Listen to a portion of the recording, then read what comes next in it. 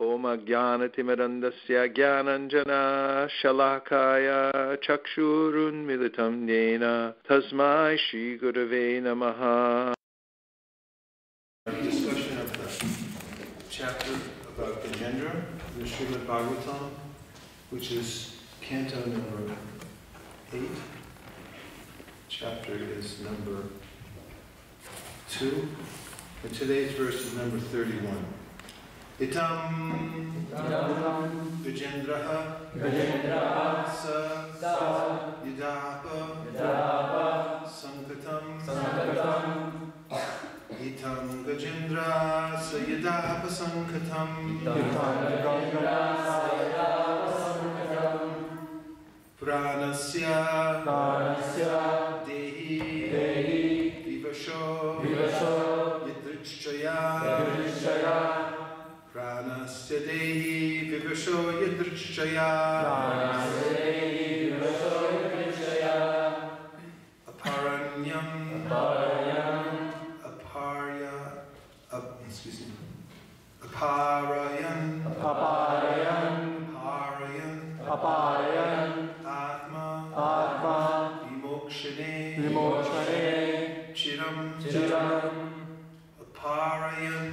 Aparayan Atma Vimokshane Chiram Aparayan Atma Vimokshane Chiram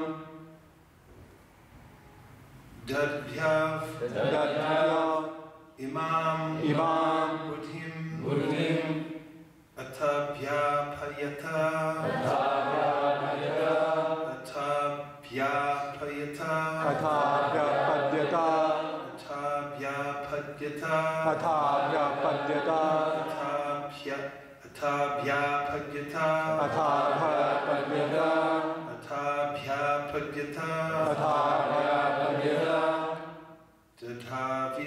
Buddhim Atabhyapayata Tatavimam Buddhim Atabhyapadyata Itam Gajendra Sadyadapa Sankatam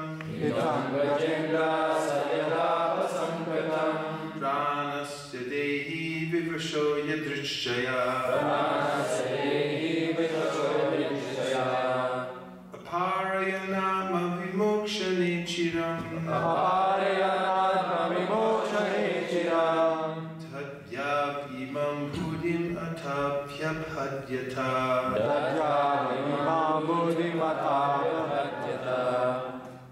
Itam in this way Gaja Indraha the king of the elephants Saha he Yada when Apa obtained Sankatam such a dangerous position Pranasya of life Dehi who is embodied Vivashaha circumstantially helpless Yadrichaya by the will of Providence Parayan being unable Atma Vimokshane to save himself Atma Vimokshane means to save himself Vimokshane self-liberation Chiram for a long time Tatyao began to think seriously Imam this Buddhim decision Ata thereupon Abhyapadyata reached. Translation: when the king of the elephants saw that he was under the clutches of the crocodile by the will of Providence, and being embodied and circumstantially helpless, could not save himself from danger, he was extremely afraid of being killed. He consequently thought for a long time and finally reached the following decision. Please repeat. When the king of the elephants saw that he was under the clutches of the crocodile, by the will of Providence, and being embodied and circumstantially helpless, could not save himself from danger. He was extremely afraid of being killed. He consequently thought for a long time. And finally reached the following decision. Purport by His Divine Grace, A.C. Bhaktivedanta Swami Prabhupada. Srila Prabhupada ki. Everyone in the material world is engaged in a struggle for existence.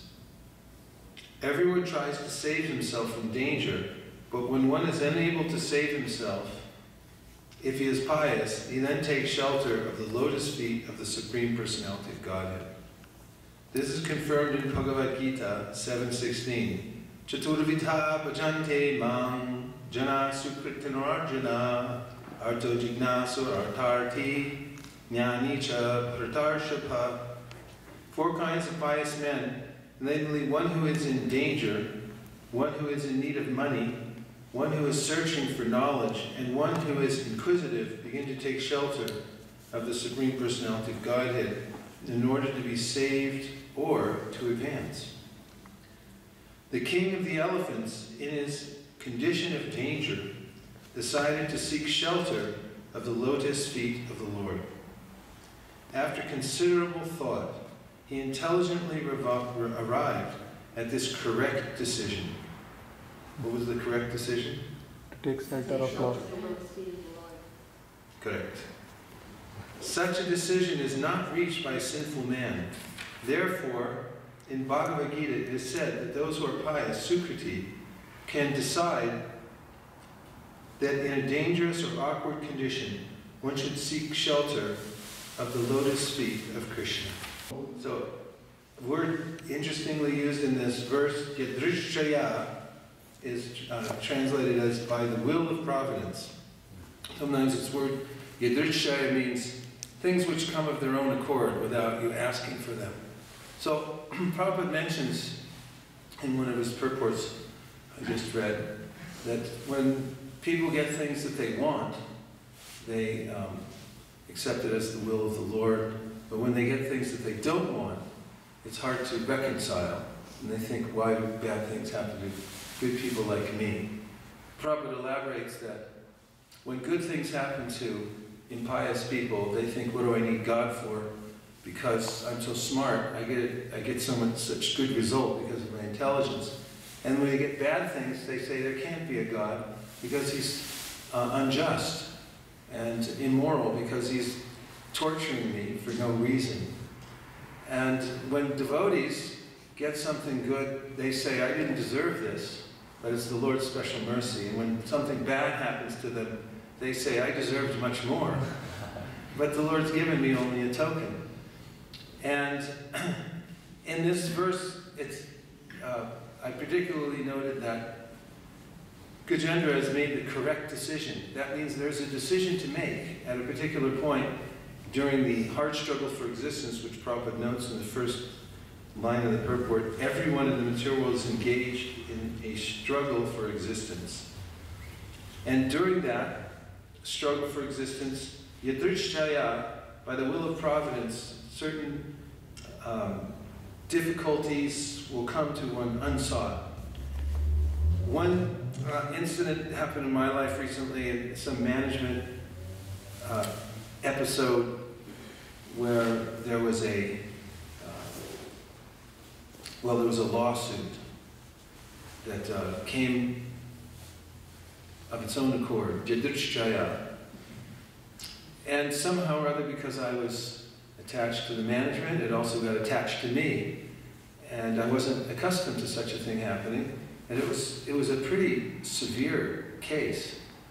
And I worried about it a lot. It was actually against, an ISKCON property.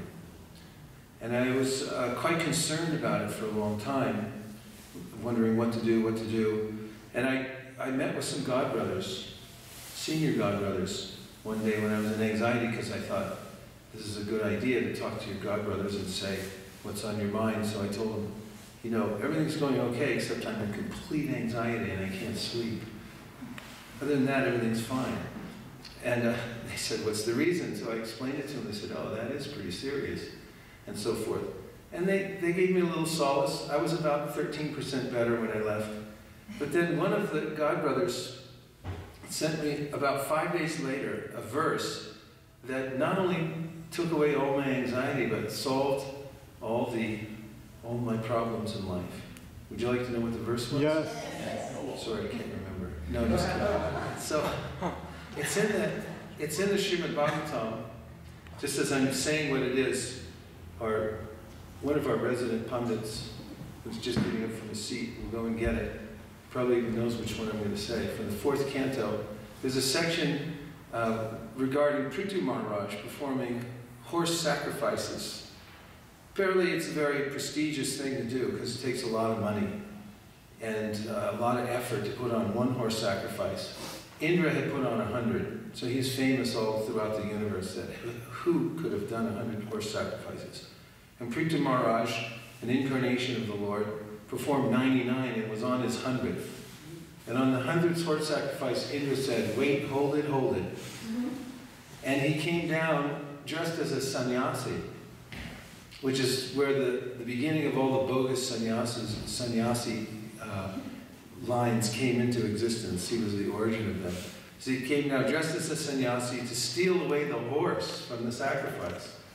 And he grabbed the horse, took it away, and we said, "Well, it's a sannyasi, we can't do anything." And then the son of Prithu Maharaj chased after him and realized he wasn't a real sannyasi.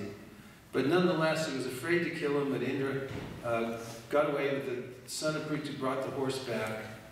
And then Indra came again and again. 3 times he stole away the horse. He really ruined the sacrifice. And Prithu became so disturbed because this was his service and this was a vital sacrifice he was performing. And at that time, he wanted to kill Indra. Ever feel like that? Probably. Thank you. He wanted to kill Indra, and Brahma came to intervene. And Brahma said, if you got the right verse, "My dear king, do not be agitated and anxious because your sacrifices have not been performed." Excuse me. "My dear king, do not be agitated and anxious because your sacrifices have not been properly executed due to providential impediments. Kindly take my words with great respect. We should always remember that if something happens by providential arrangement, we should not be very sorry. The more we try to rectify such reversals, the more we enter into the darkest region of materialistic thought." Did you get it? Yeah. You feel better? Here's the purport. "Sometimes the saintly or very religious person also has to meet with reversals in life. Such incidents should be taken as providential. Although there may be sufficient cause for being unhappy, one should avoid counteracting such reversals, for the more we become implicated in rectifying such reversals, the more we enter into the darkest regions of material anxiety. Lord Krishna has also advised us in this connection. We should tolerate things instead of becoming agitated." So when I read that verse, Ritat Vajswami sent it to me. He knew that I was in anxiety. He read the verse. He sent it to me. He said, "Here, I think this will help." And it did immensely. I read that verse. It was like medicine that I took that acted immediately.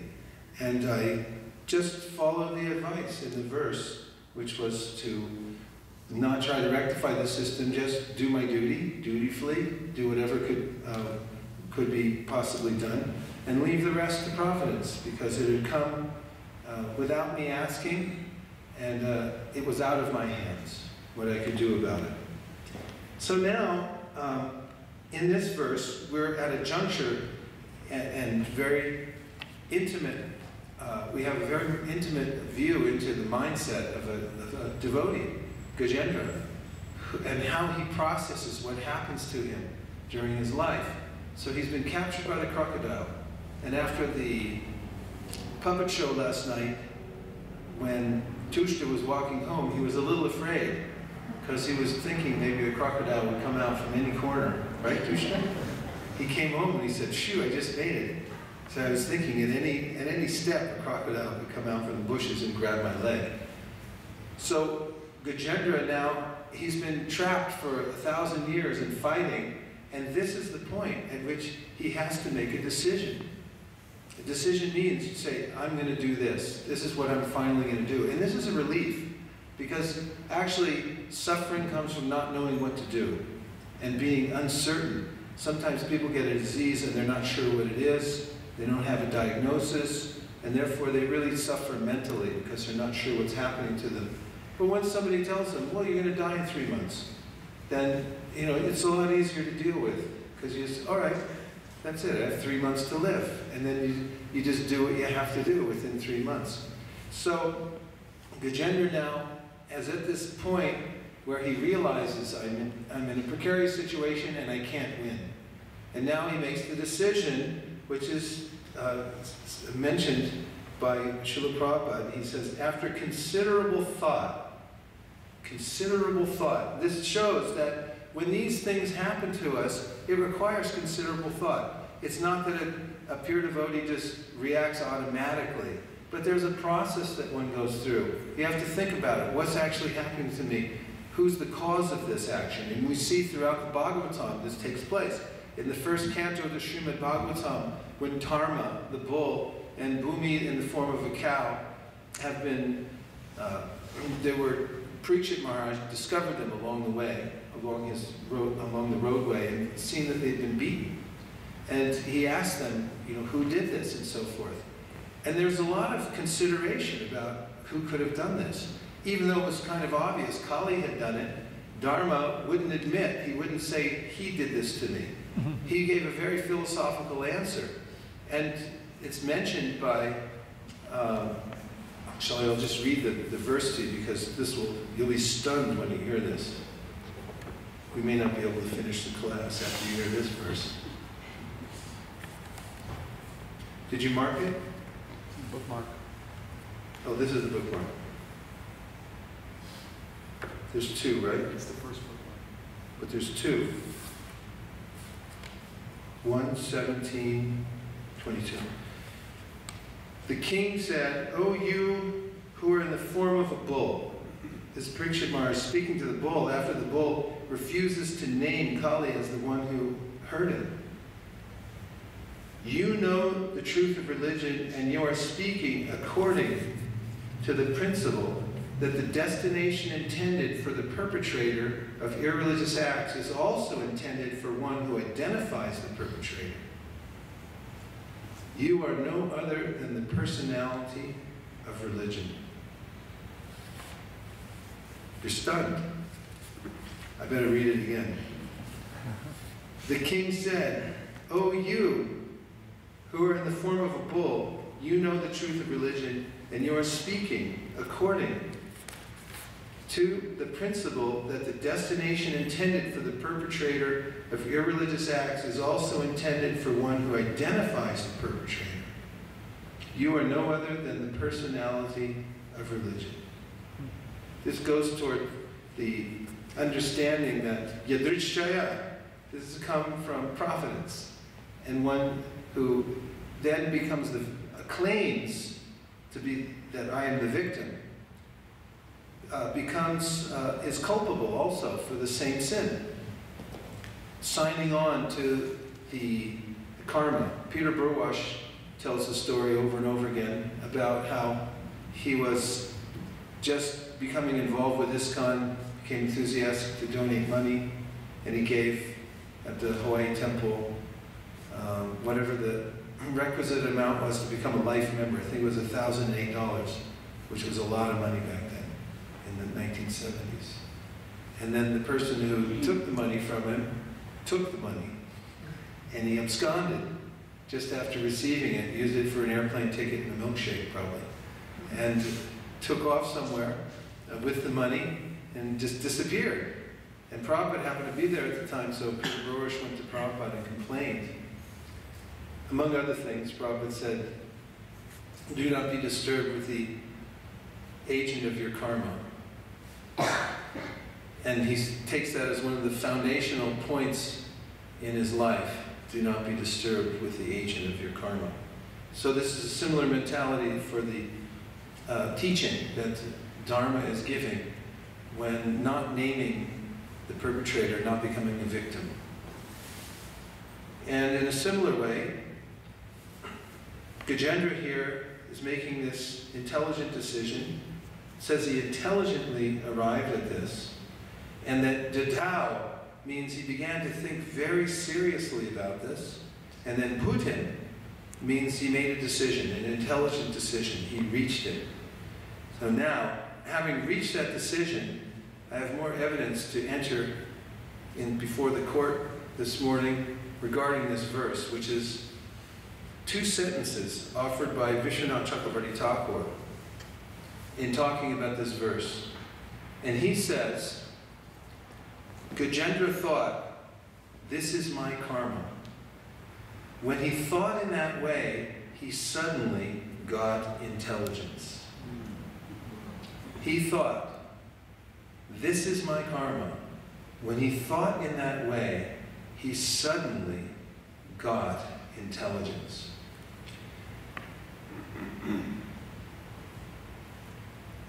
So we were just thinking a while ago about how is it that one gets intelligence when one sees things correctly and makes the correct decision and understands or decides to not become the victim, but to take this, whatever circumstance it is, as coming from Providence, from the mercy of the Lord. Any thoughts about why that happens?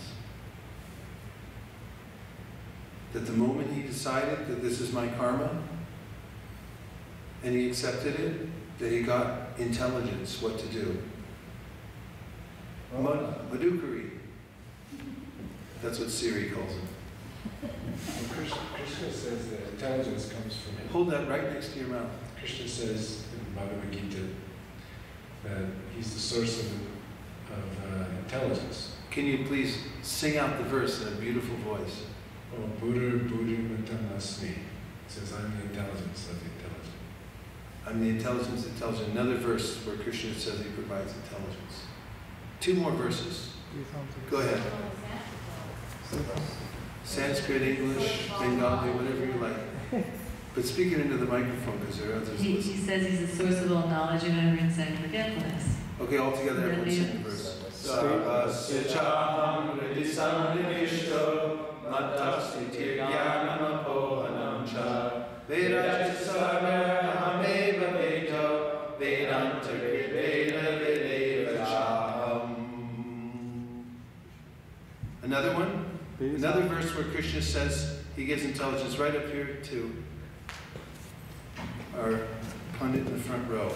Tesham sarada yuktanam bhajatam pritipurvakam dadami buddhi yogam tam yena mam upayanti te. All together. Tesham satata yuktanam bhajatam pritipurvakam dadami buddhi yogam tam yena mam upayanti te. You give the meaning of the verse. To those who are constantly devoted to serving me with love, I give the intelligence by which they can come to me. And now give some personal experience of the verse, some realization you've had about that. Okay, well, when I was seeking after the Supreme, at age 16, 17, beginning my universal study of spiritual culture, I was led to the Hare Krishna temple, and I was given the Hare Krishna mantra, and I always found that chanting Hare Krishna really transformed my consciousness and my experiences, and seemed to attract, kind of divine sort of experiences. And but one day I was just chanting Hare Krishna and reading Bhagavad Gita, like praying very intently, worshiping the Lord from my heart and praying, and Krishna gave me intelligence that day that I should devote myself full time to serving, in this common movement. I could finally understand, so I knew Krishna gave me that intelligence, and that was because of my sincere desire to serve him. Sadhu, sadhu. Mataji, yes, you want to make a point? Go ahead. Gajendra was already devotee. He was devotee before. And that's why Krishna, when he got the trouble, before he was thinking, I can do by myself. And when he saw, now I can do, now I'm gonna die. And he is doing he's remember Astrotra,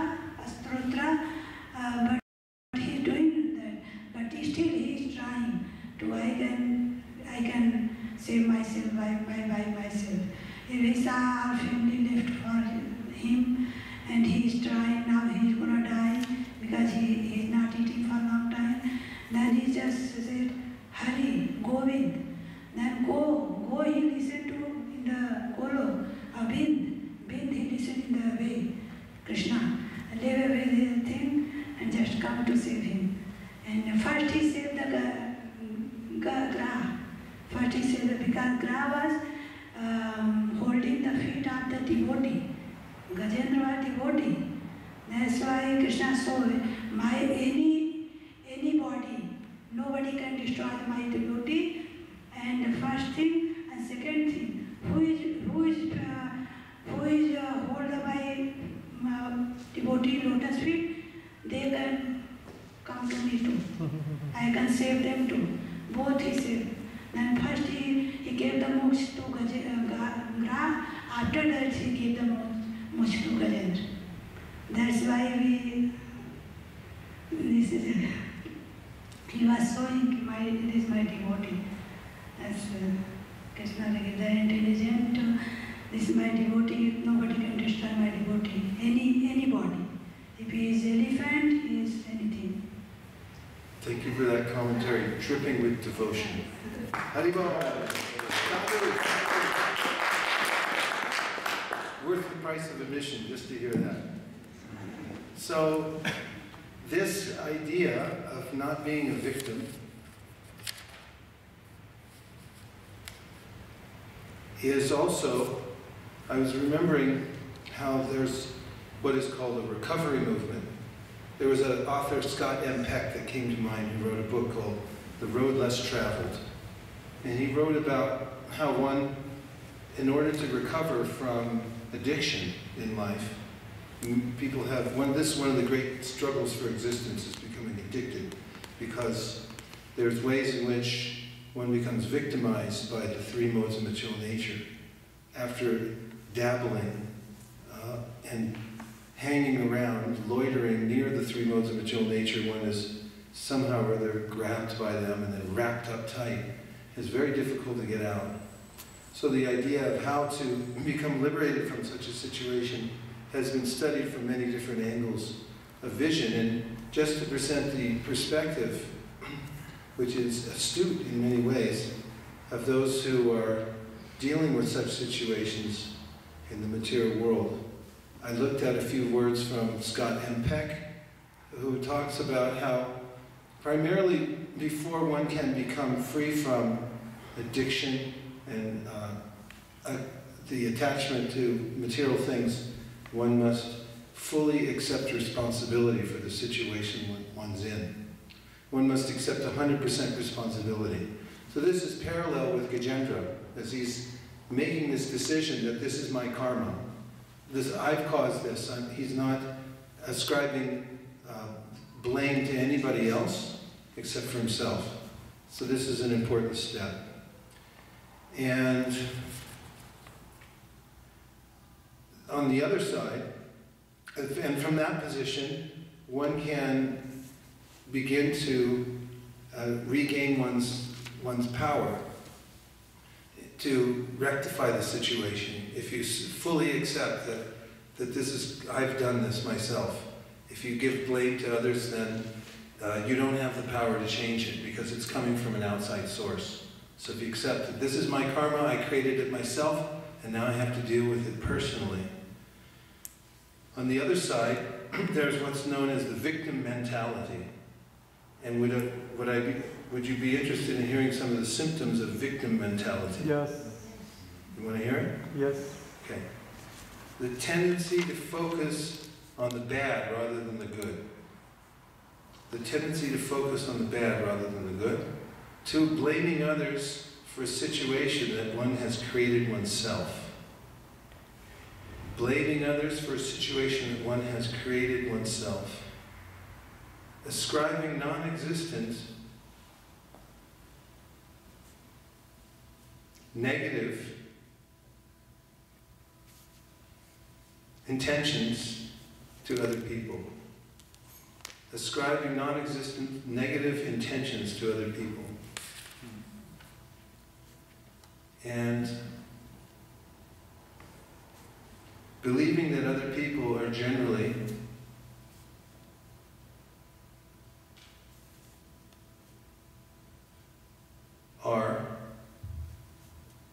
luckier or happier than me, and therefore the phrase, why me?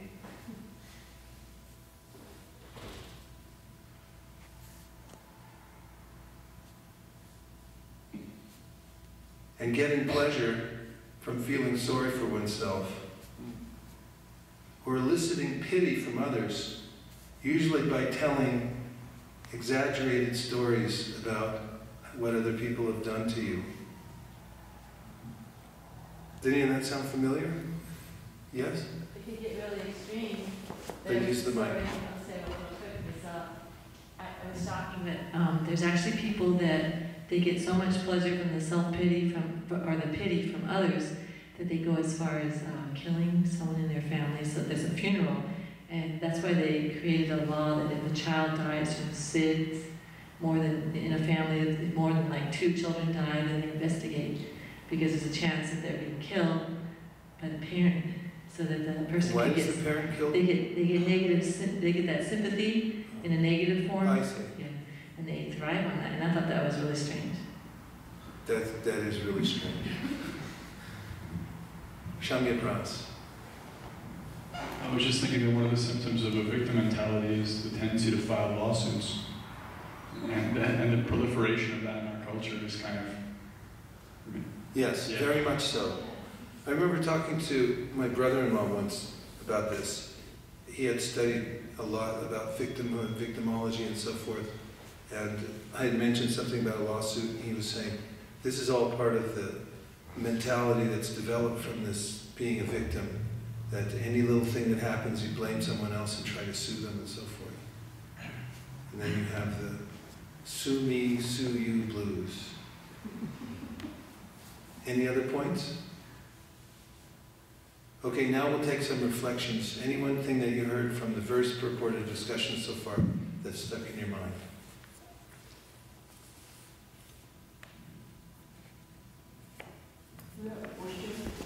Yes. Even though you can understand it intellectually, but if something happens, then even though you can read it and understand it, but the feeling is still there toward another person and miss. So what to do about that? The feeling is there towards the perpetrator, Yeah. even though you're doing your best to not react or to forgive or something like that. Is that the question? Yes. How to deal with it? Well, one thing someone said to me a long time ago, which always helps me in situations of processing things like that, is that time and mercy can change anything. Time and mercy. If you give enough time and you pray for mercy, you pray for some light when it comes to this to help heal the heart, then that can help. Sometimes it's not an intellectual adjustment. You can't just suddenly give it up.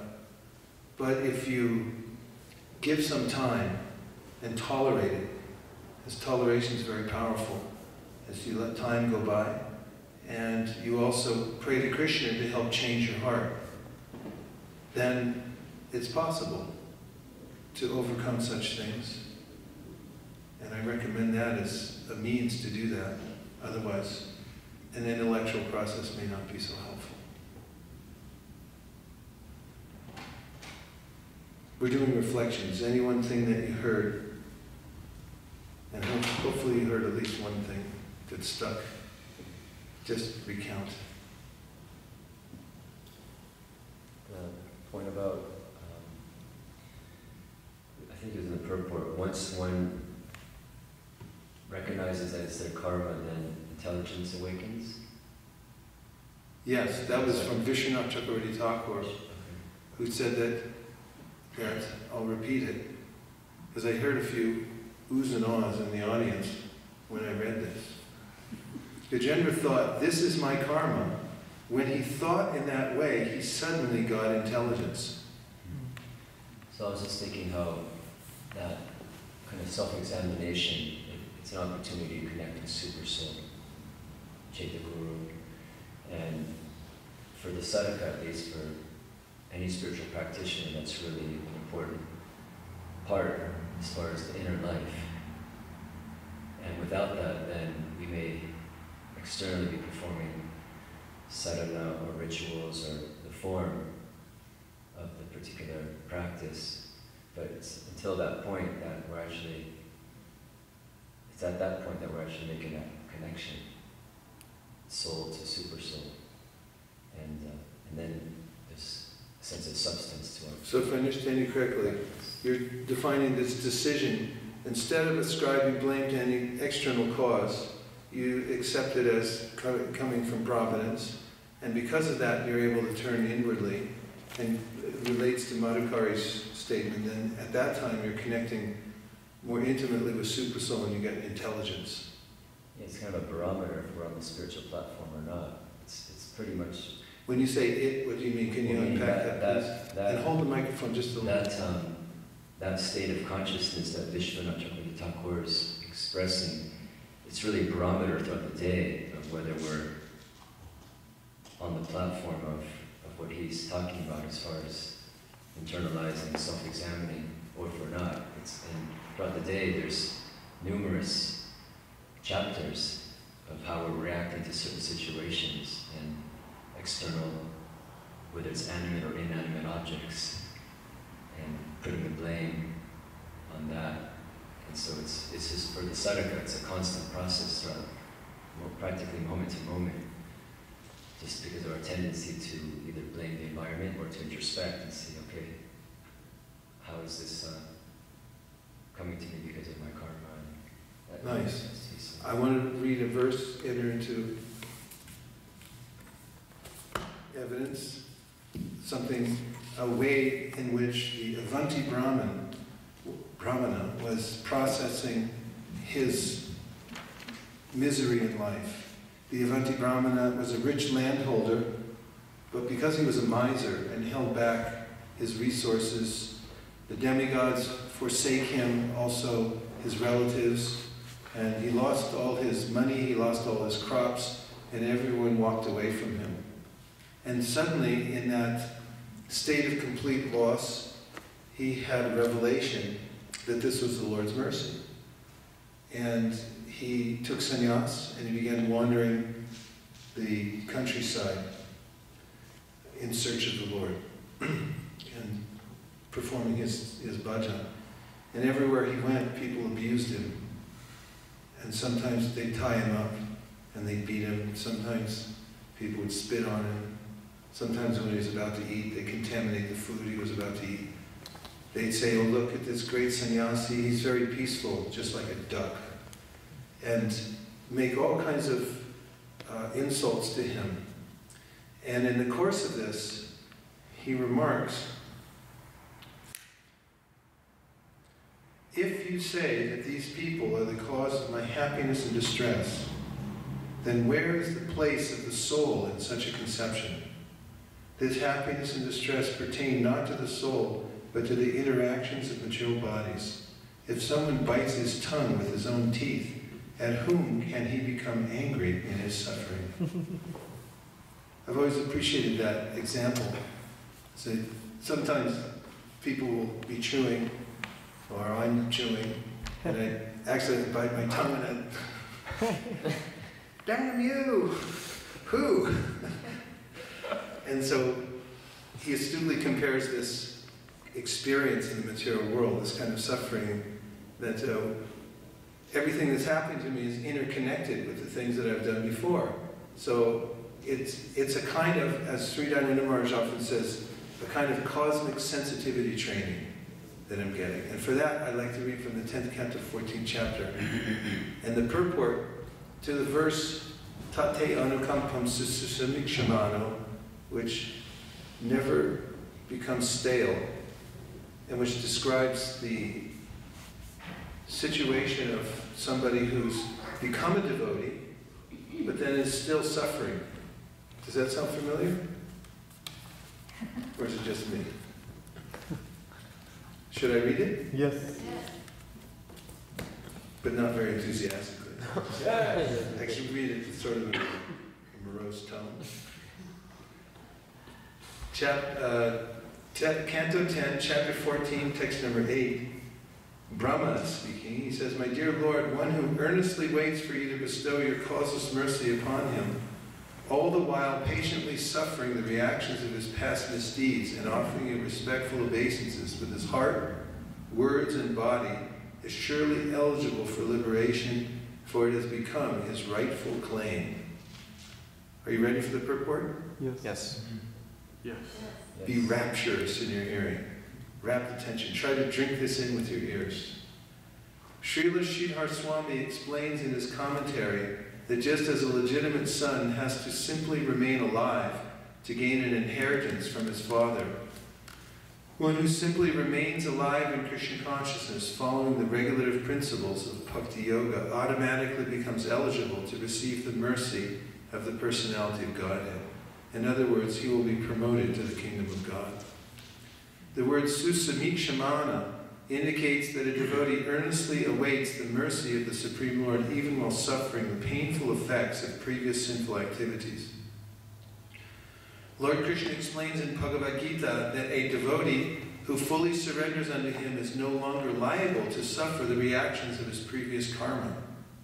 However, because in his mind, a devotee may still maintain the remnants of his previous sinful mentality, the Lord removes the last vestiges of the enjoying spirit by giving his devotee punishments that may sometimes resemble sinful reactions.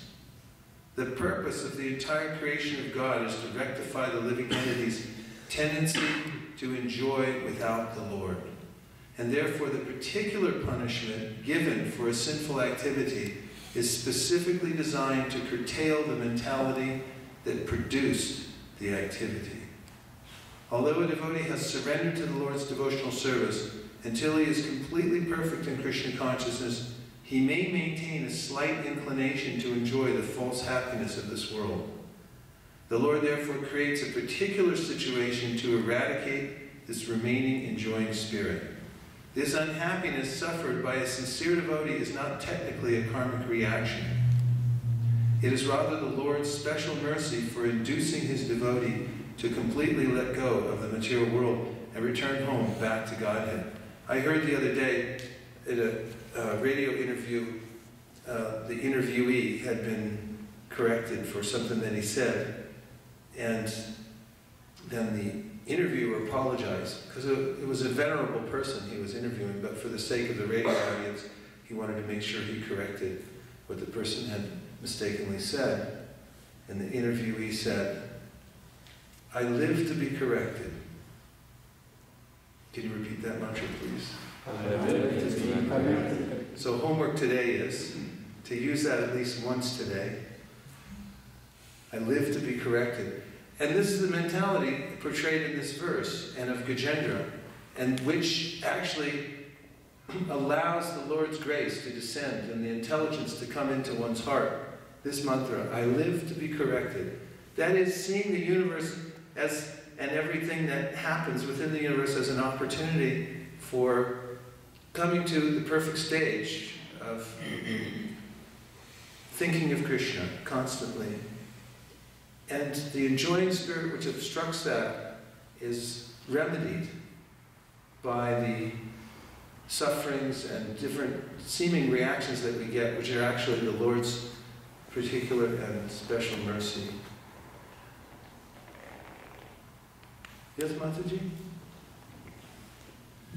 It all seems well and ideal to have that mentality, not identifying who's tormenting us, and just being tolerant and accepting that whatever it is an instrument of our karma. And the verse is all nice, like promising in the next life, you get the mercy of Krishna and the reward and so on. But in like the present situation, how's that attitude of just being so tolerant and passive, how's that going to help the person and the quote-unquote perpetrator? Because punishment has a place, a function, right? Krishna, he employs punishment too. How can the state of order be maintained?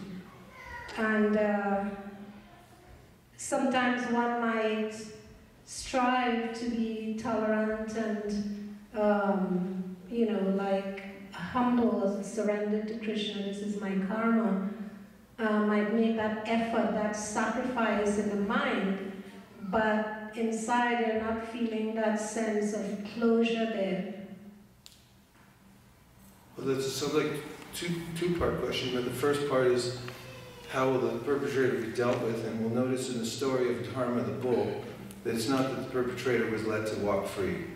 Kali had beaten the bull and cow, and Parikshit Maharaj, who was the proper agent to deal with him, dealt with him, and he was about to kill him. But he gave him due process. There was due process available at that time. So instead of just slicing off his head, because Kali surrendered to Parikshit Maharaj and said, I'm surrendering unto you, now you have to save me, he gave him a sentence, which was that you have to leave, and you can't come back here, and you can only come to places where there is any of the sinful activities. Then Kali complained, he said, there is no place like that. So then he gave him a concession, he said, wherever people are hoarding gold, you can come to that place and reside, and so forth. But the point is, there's an appointed agent to deal with the situation. For instance, Yamaraj is also an appointed agent. He does his duty for the Lord, and he punishes the sinful.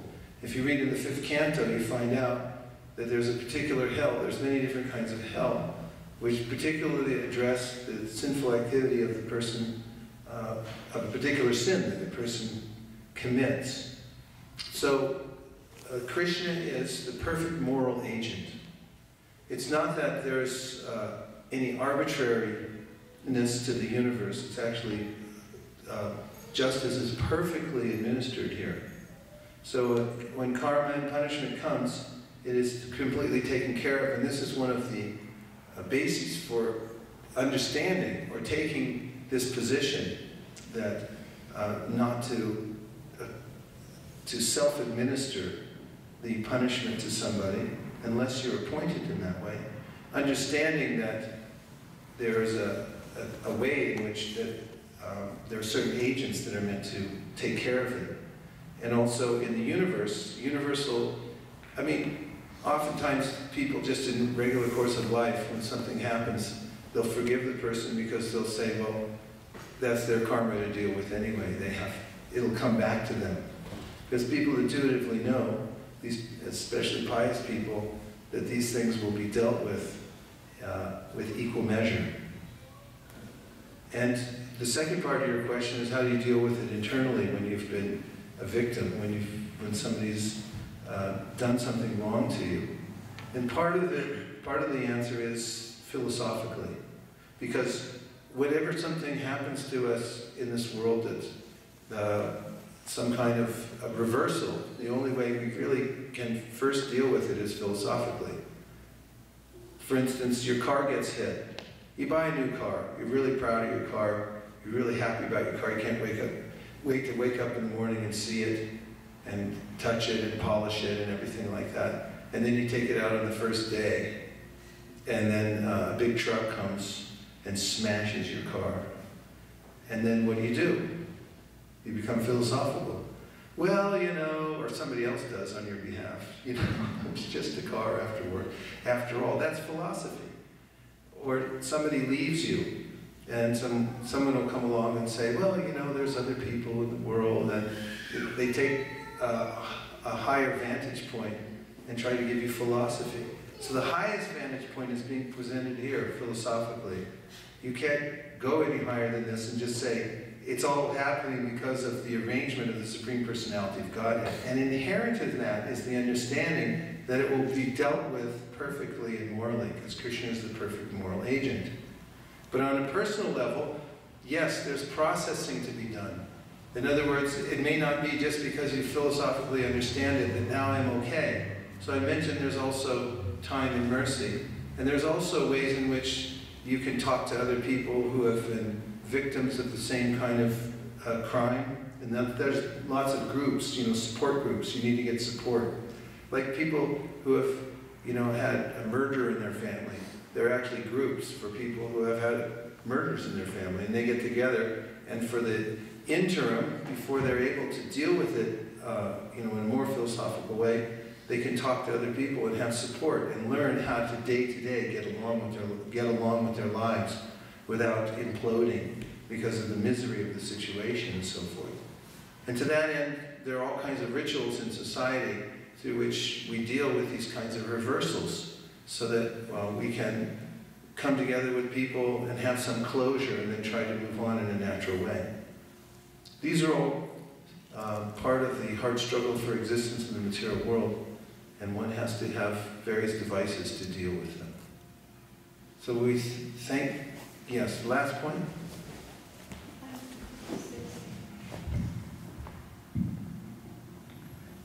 Reflection, I like that consideration you told in the class, or like it's not like immediately you do, but there is a time of consideration, like how Gajendra considered his position.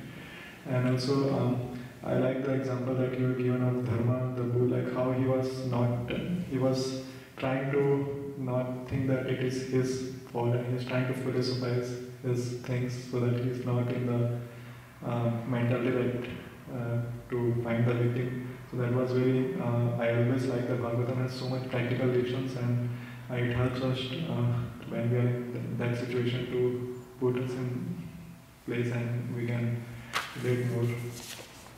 It is a practical level of this idea of forgiving and letting things go. It actually works a lot better than trying to attach blame everywhere you go. I mean, in incidental cases, I noticed, I was walking once in O'Hare Airport and I saw two businessmen. I saw the whole scenario unfold as they were walking, both with briefcases swinging, and both were looking at a cell phone. And just as they were walking down the hallway, neither of them looking where they were going, they clipped each other. Clip.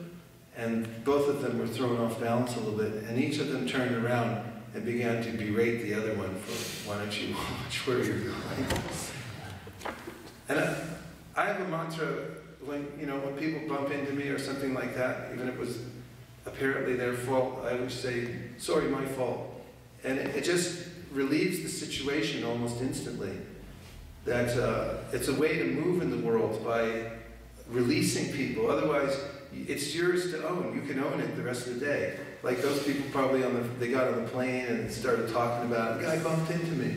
And now he's got to deal with it for the rest of his life. But if you just turn around and say, I release you, it was my fault, sorry, and just move on, it's a lot easier. Also driving in a car and so forth. And you can escalate that to other situations that happen in your life.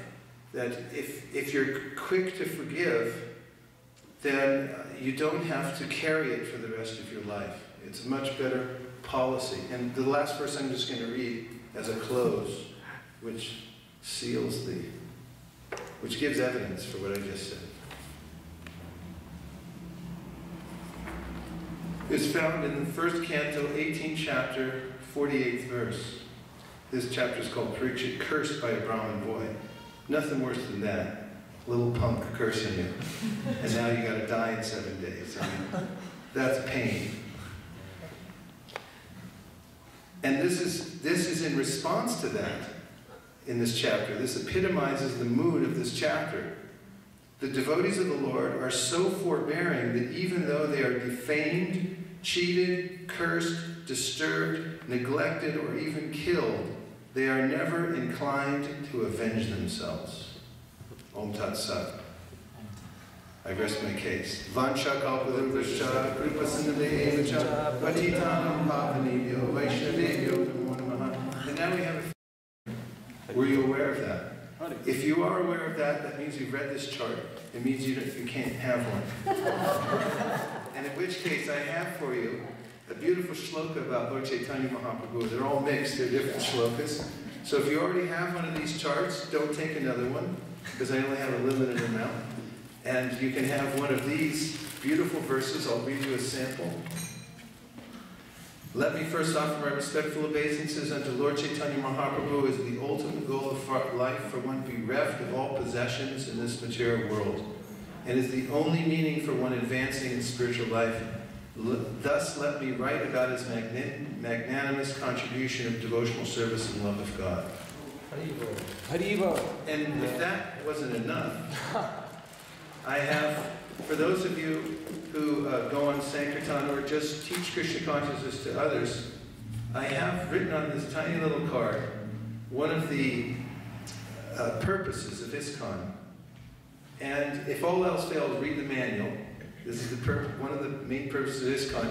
And I found this to be an excellent way to ask for donation when you distribute a book. You hand it, after you explain the book, and you say, now we ask for a donation, and here's what we're doing with the money. And you say, we are systematically propagating spiritual knowledge to society at large to educate all people in the techniques of spiritual life in order to check the imbalance of values in life and to achieve real unity and peace in the world. And they can't reach for their wallet or credit card fast enough when they hear that, because that's what everyone would like to do with their hard-earned money. So you can also have one of these little cards to carry in your wallet or purse, and you can pull it out at any time. Okay? Yeah. So please come up, and I'll give you either a shloka or a chart in one of these purposes of Nachariyar Marman, Nachariyar Marman, Nachariyar Marman, Nachariyar Marman, hey, Nachariyar Marman, Nachariyar Marman, Nachariyar Marman, Nachariyar Marman.